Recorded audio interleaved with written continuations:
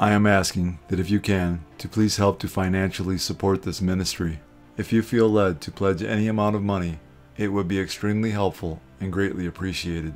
There is a PayPal link in the description box and in my pinned comment below. You can also donate using Cash App. My cash tag is $Watchman1963. Thank you all so much for your prayers and support. God bless.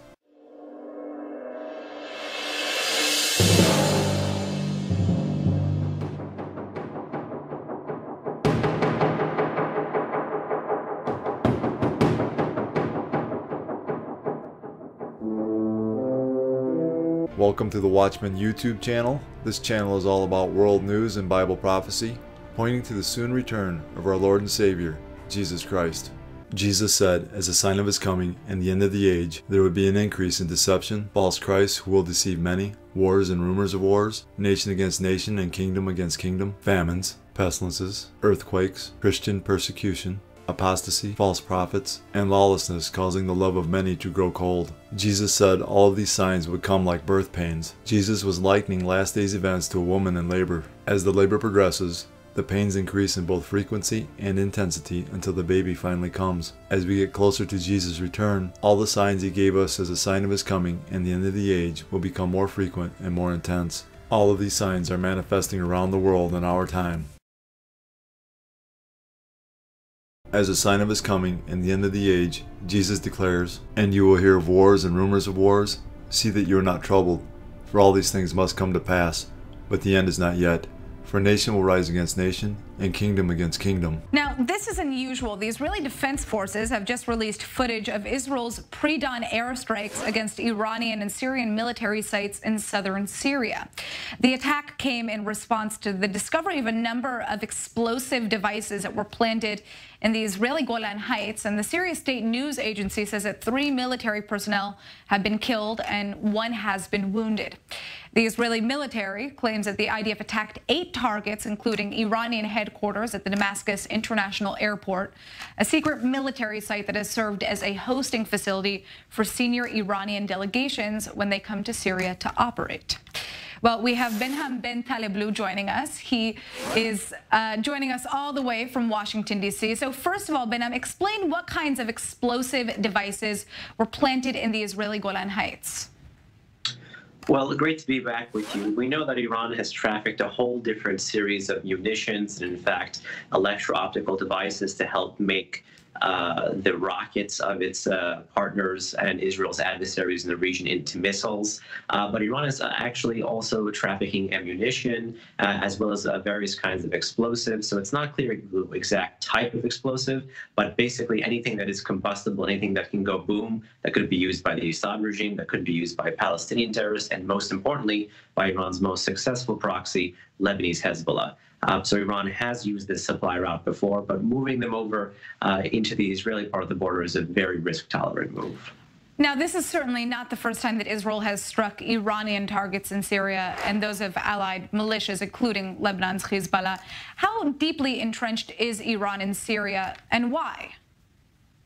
In many ways, you could say they're almost part and parcel of the Assad regime. Iran received critical support from the Syrian dictator's father, Hafez al-Assad, during the 1988 Iran-Iraq War, and that helped to wed these two regimes together for a very long time. If there was no Syria, there would be no Lebanese Hezbollah today. And as I recently said, Lebanese Hezbollah is Iran's most important and most successful proxy. And when the current Syrian dictator was in battle, Lebanese Hezbollah was the one who entered the battle space and helped win the day. So it's a very symbiotic relationship. Syria permits Iran to engage in these kind of offensive activities on its own soil, and that's why you've seen this steady uptick of IDF activities to try to roll back this Iranian encroachment in the Levant. Well, it's interesting because it does seem that Israel has stepped up strikes in Syria this year, specifically against Iranian targets. Why do you think that's the case, and does it have anything to do with Washington, D.C.'s backing?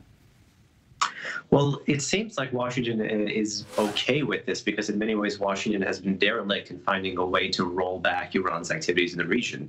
When you survey the Middle East more broadly, Israel has been the most successful actor at impeding Iran's growth of assets, infrastructure, military capabilities, and select precision-guided munitions in places like Syria. So really, if Israel wasn't doing this, the Iranian threat would be multiple-fold in the Levant, whether that was in Syria or in Lebanon.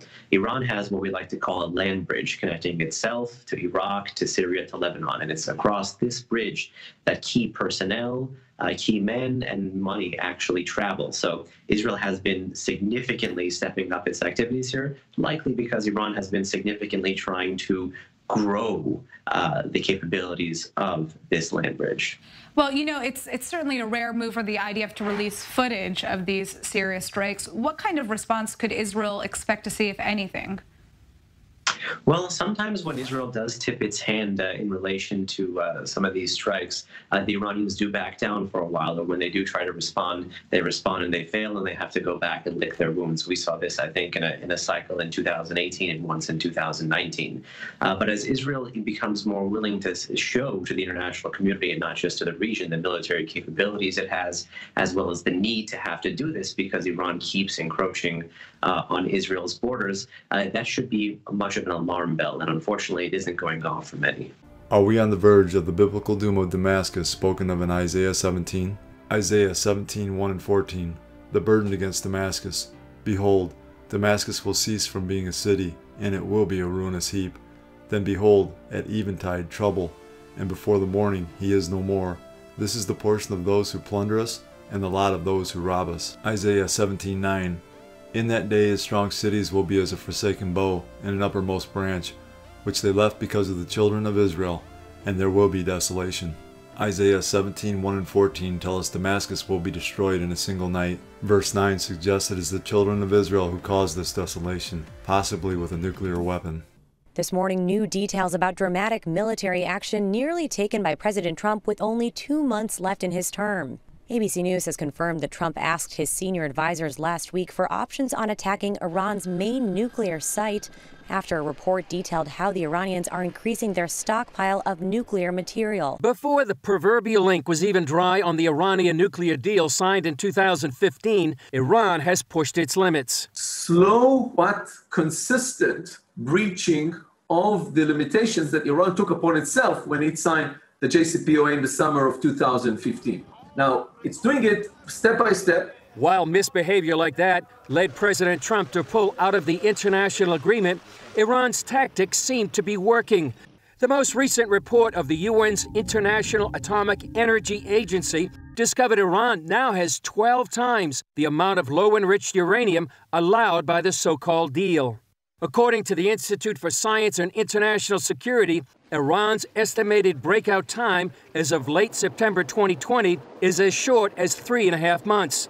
That time frame would be early 2021, but that element is just the first of 2 steps towards a nuclear weapon. The other point is how to assemble a nuclear device. It's not the same. How you create the device to start the nuclear reaction. That makes the major question. How long would it take for Iran to have a nuclear bomb? I would say that if Iran decides that it puts away all kind of international respected oversight considerations and go fast forward, then Iran can become nuclear, fully nuclear, meaning with the ability to put a bomb on a missile, etc., between 3 and 5 years. Chris Mitchell is with us now, directly from Jerusalem.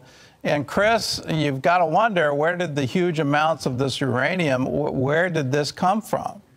That's right, Gordon, exactly. They really have gone far beyond what the Iranian nuclear deal says. And let me just give you a little bit of news right here. Just a few hours ago, Secretary of State Mike Pompeo landed here in Israel. He's meeting with the Bahraini delegation, which came here as well. That's a first. And also with Israeli Prime Minister. Why that's relevant right now is that all 3 countries, Israel, Bahrain, and the U.S., are deeply involved in whether or not Iran will get a nuclear bomb. And to your question, how did they do that? that? Well, they do that step by step, as Ronald Bergman said in our report. Now they have about 5,000 pounds of enriched uranium to about 3.5%. And what that means, Gordon, is that it doesn't take them long to get to 90%, which is weapons grade. That's how the physics works. And in the report, it said, maybe 3.5 months. That's what it means. They would be about 3.5 months while taking that 5,000 pounds of enriched uranium and making it nuclear grade, at least for one nuclear device.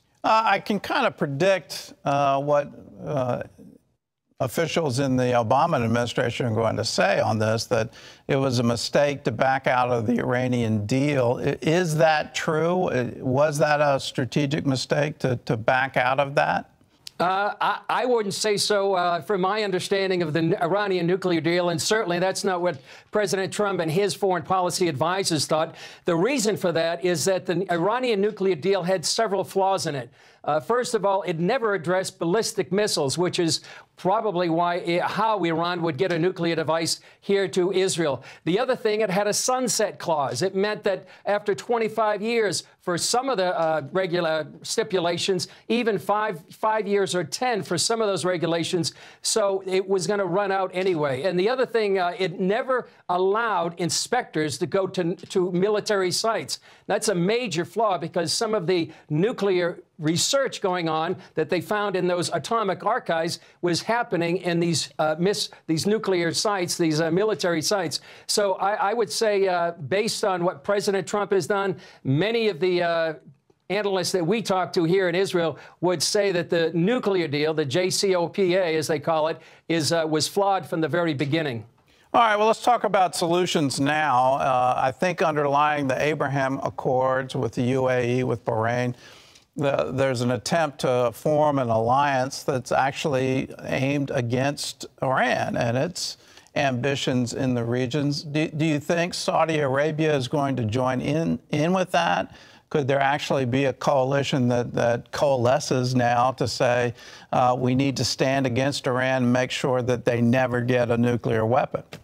I think so, Gordon. I think that's exactly what's going to happen. Now, people have wondered what happens if Joe Biden becomes president or President Trump remains president. And you could look at it either way. If Joe Biden did become president, there might be an even added incentive for Saudi Arabia to go ahead, strike a deal with Israel, because and normalize relations with Israel, because they still see Iran as maybe even a greater threat. And if President Trump stays in, and the Abraham Accords, I think, would just continue to expand. We have heard from the U.S. ambassador to Israel, David Friedman, that there's 5 or 10 nations literally waiting in line to become, and we would expect Saudi Arabia would be one of them. And to your point, it would all be part of an alliance that would be Israel and all these Sunni Arab nations against a bold Iran that may eventually get a nuclear weapon. Well, we were fairly close to war. I remember Iran shooting down one of our drones and then a proportionate strike back, and I think John Bolton wanted us to actually launch a war against Iran. He was overruled by the president. How likely is it, if this uranium enrichment continues to go forward, how likely are we going to see an actual attack either by Israel or by the U.S.? What form would it take, and what kind of escalation could we expect afterwards? Yeah, first of all, Gordon, I think the first thing would be whether or not Iran will enrich that 3.5 enriched uranium to 90%. If they go ahead with that, that would signal to the world that Iran is going to go get a nuclear device. And I think that would be the point where Israel, the U.S., or other nations would calculate an attack on Iran. It's a very formidable prospect if they do that, because the Iranian facilities are spread out around the country. Many of them are underground, so it's very challenging for the IDF. However, the IDF has been preparing for this for decades.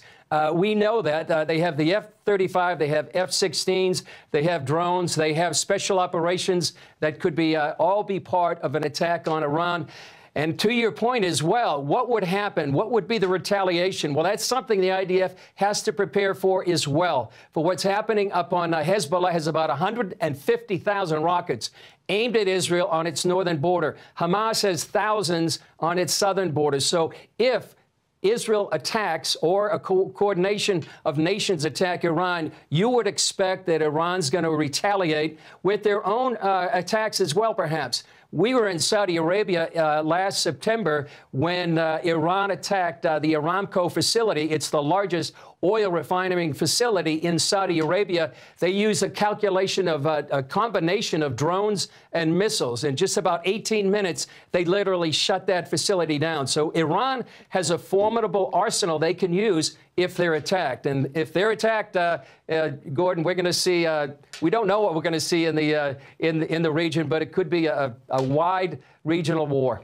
Just in about the last week and a half, Gordon, they've come out with what they call a ballistic missile train, literally where they have several missiles on one train that they can launch at once. And that's very difficult for Israel because they do have probably the world's state-of-the-art anti-missile system. They have the Arrow, they have David's Sling, and they have the Iron Dome. But if they have multiple missiles coming at one time, be very difficult to stop them. And finally, Gordon, the last point, I guess, would be that the atomic archives proved that Iran was building a nuclear device. They had all the technology, they had all the knowledge, and it's just a matter of time, many people believe, before they can get that, combined with the enriched uranium and a ballistic missile, to pose a threat to Europe, Israel, and the world. A long-forgotten prophecy that has recently been rediscovered by Bill Salas may enlighten us about the fate of Iran's current nuclear aspirations as we read in Jeremiah 49:34-39. The word of the Lord that came to Jeremiah the prophet against Elam in the beginning of the reign of Zedekiah, king of Judah, saying, Thus says the Lord of hosts, Behold, I will break the bow of Elam, the foremost of their might. In this prophecy, Jeremiah predicts that Iran will suffer the fate of a broken bow, which might imply that the Iranian Revolutionary Guard Corps will be unable to launch scores of its missiles at its enemies. Additionally, he declares that Iran will be struck at the foremost place of its might, which today could infer an attack upon its nuclear program. One of Iran's most strategic and vulnerable nuclear targets is the Bushehr nuclear reactor, located in the heart of ancient Elam. Jeremiah continues in verses 36 and 37. Against Elam I will bring the four winds from the four quarters of heaven, and scatter them toward all those winds. There shall be no nations where the outcasts of Elam will not go. For I will cause Elam to be dismayed before their enemies, and before those who seek their life. I will bring disaster upon them, my fierce anger, says the Lord, and I will send the sword after them, until I have consumed them. Jeremiah informs that the attack upon the ancient territory of Elam will produce numerous refugees, perhaps even turning into a humanitarian crisis. Exiles will be dispersed worldwide, as if being blown about by overpowering winds. In addition to the Lord, Iran has enemies in this prophecy. Israel seeks to prevent Iran from becoming a nuclear nation. Additionally, Jeremiah says that Iran has fiercely angered the Lord, and that provokes the Lord to cause a severe disaster inside of Iran. Perhaps this alludes to a nuclear disaster caused from a strike upon Iran's Bushehr nuclear reactor. Jeremiah's last two verses present the exiles of Jeremiah 49:36 with great news. I will set my throne in Elam, and will destroy from there the king and the princes, says the Lord. But it shall come to pass in the latter days, I will bring back the captives of Elam, says the Lord. Iranians who accept Christ in advance of his second coming will be returned from global exile into the restored fortunes of their historic homeland in Elam. Moreover, Jerusalem and Elam are the only two earthly locations identified in Scripture for the future establishment of the Lord's throne. As we get closer to the rapture, the tribulation, and the second coming of Jesus Christ, the Holy Spirit will reveal to students of Bible prophecy the relevance of additional overlooked prophecies concerning the end times.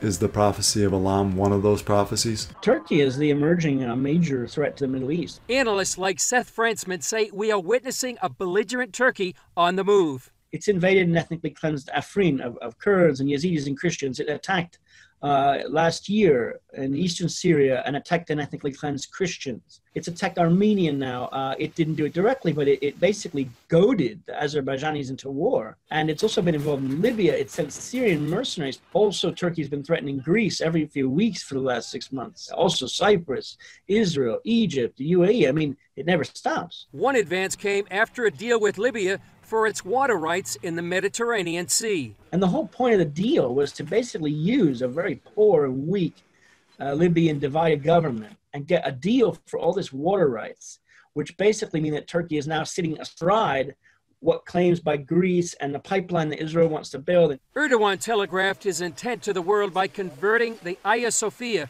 once the largest church in Christendom, into a mosque. Ever since the modern nation state in 1923, that church has, been a museum basically and free for everyone to gather in. Him just making the decision to turn it back into a mosque basically is a indirect kind of communication to everybody. I want to restore our Ottoman past. After that conversion, Erdogan set his sights on liberating the Al-Aqsa Mosque here in Jerusalem. Then last month he said, in this city that we had to leave in tears during the First World War, it is still possible to come across traces of the Ottoman resistance. So Jerusalem is our city.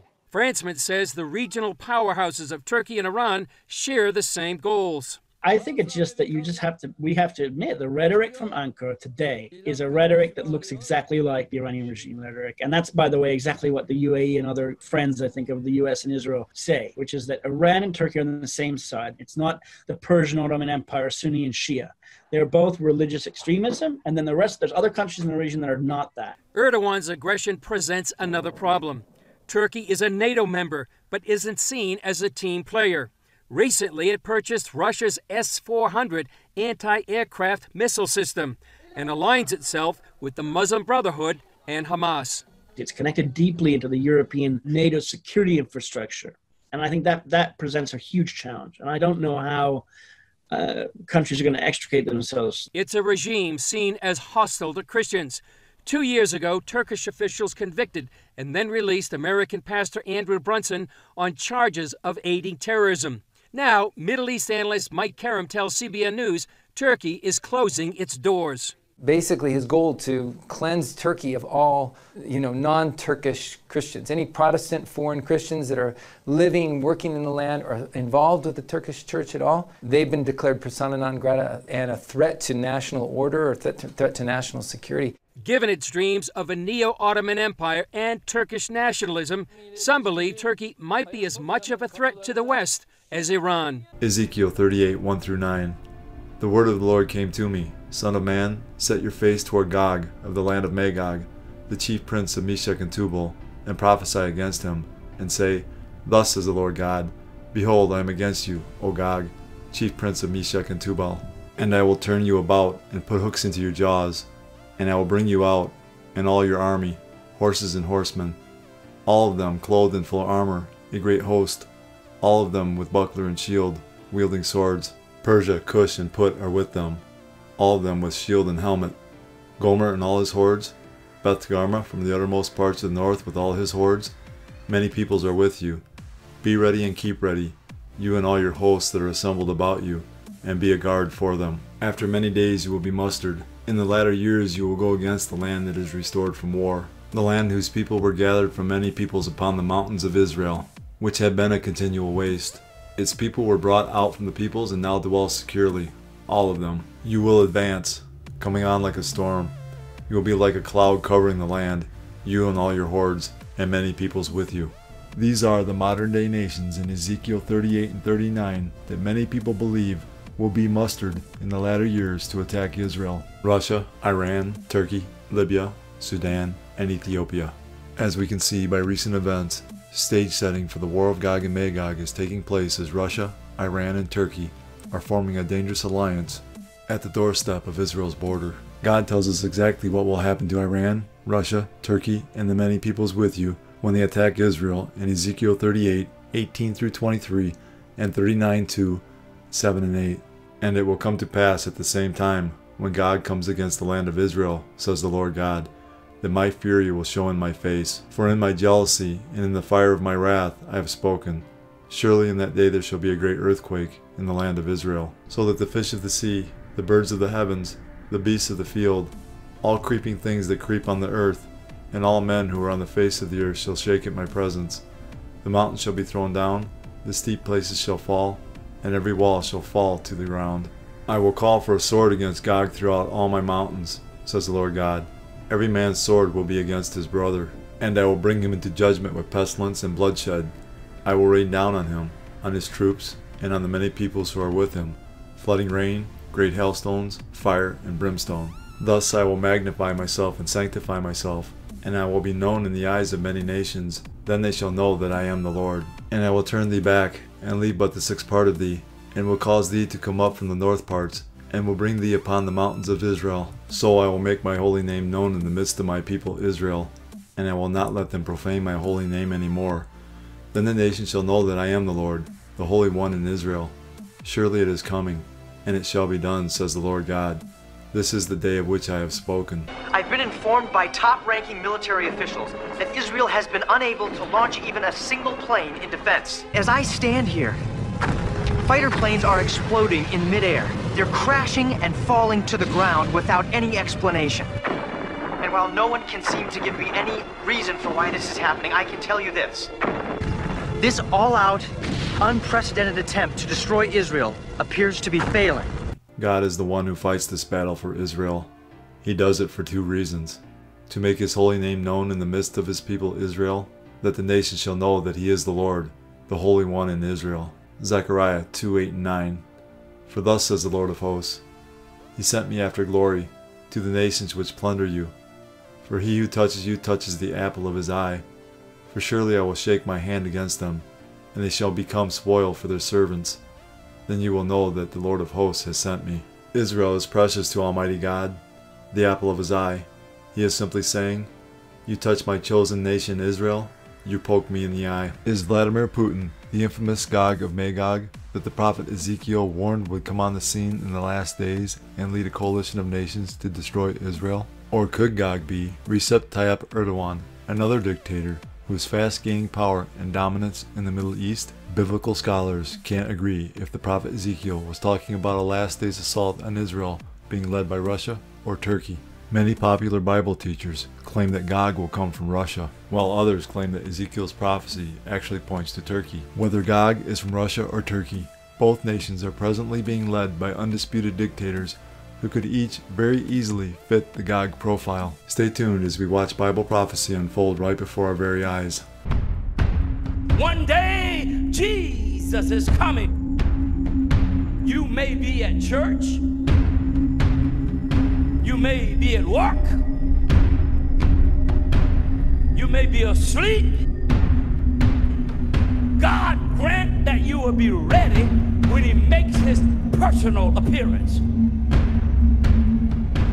My God, what if His appearance occurs on a Sunday morning? My prophetic word to you this morning is get ready! Get ready!